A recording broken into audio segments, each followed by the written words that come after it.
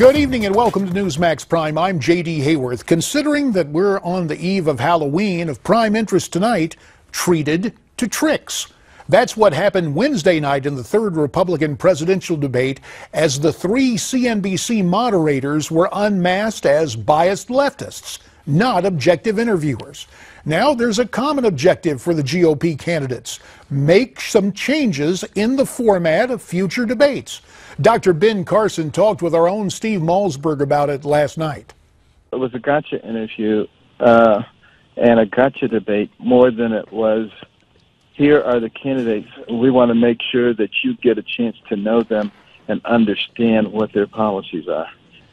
The latter of which would have, of course, been much more helpful. I think they learned from those two how to do it even worse. But what I would do, and what I've asked my staff to do, is to reach out to the staffs of all the other candidates and let's have a discussion about what debates really should be.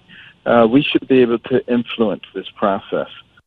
That discussion will occur Sunday night, and there may also be some talk about what you and I will discuss right now with pollster Matt Towery, the CEO of Insider Advantage and author of the new book, News Vesting.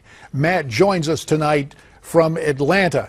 Matt, earlier this afternoon, the news came out that the Republican National Committee has severed debate ties with NBC News and canceled the February debate, citing a bad faith performance by CNBC Wednesday as their reason for making that cancellation. What do you think is going to come of that, Matt?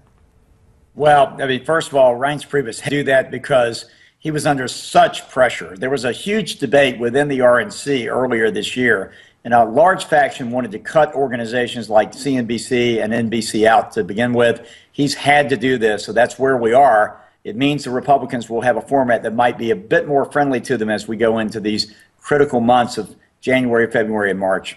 So Chairman Priebus didn't need to take a poll to make this decision. He had the pressure already. Well, enough on that. Let's go to the poll commissioned by Newsmax.com. What have you guys found out here? As I take a look at it, this is really close, and I'm going to be interested in the margin of error. Marco Rubio wins the debate, 28.1% of respondents saying he was the winner. Ted Cruz second at 27%.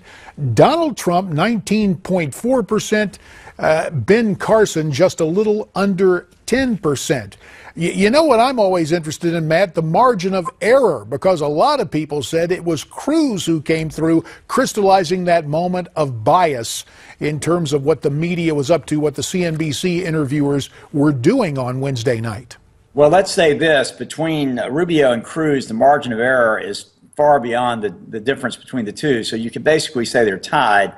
Trump's just outside of it, so he had a good night as well. And after you get to that level, Carson plummets way down. The rest of them are way down. So we had three winners, basically, with Rubio and Cruz, who emerged from a group that were considered second tier, who are now at the top, at least in terms of the debate results. And then you had Trump, who was able to sort of make his way through it, being more friendly and a little more laid back, and he got 19%. So he did well in the debate as well. But clearly the two emerging people, candidates in this case, are Cruz and Rubio. And so the question remains for future polling, what does this do to the race overall? Do Cruz and Rubio move up in that top tier with Trump and Carson? What do you suspect we'll see in the days ahead? Well, I don't know the days ahead, but of course the other part of our Newsmax poll, we asked the horse race question after that through Opinion Savvy, who are our polling partners. They showed Trump still had at 24%, Carson was at 20%, Cruz at 20%, and Rubio at 14%. We basically now have, according to the Newsmax poll, the first poll to really do this, we have a top tier level of candidates who have moved away from all the other candidates, and that's basically Trump, Carson, Cruz, and Rubio. And the rest of them are way behind, and I'm not sure. Now let me just say this, because you're going to have a guest, Jeb Bush, on in just a while. I've been around this business just like you, JD, for a long time. I've seen candidates who are, quote, establishment candidates way down in the polls. But when they started spending their money in Iowa and other places, things totally reversed. So let me just say, this is not deciding who's going to be the nominee in March or April or May. But it tells us right now who the top tier is. And right now, those individuals who I just mentioned, based on the Newsmax poll, which I have a lot of confidence in, they're the top tier. Fair enough. To be continued. Matt Towery, author of the new book, News Vesting. We thank you for your time. Thank you. Take care.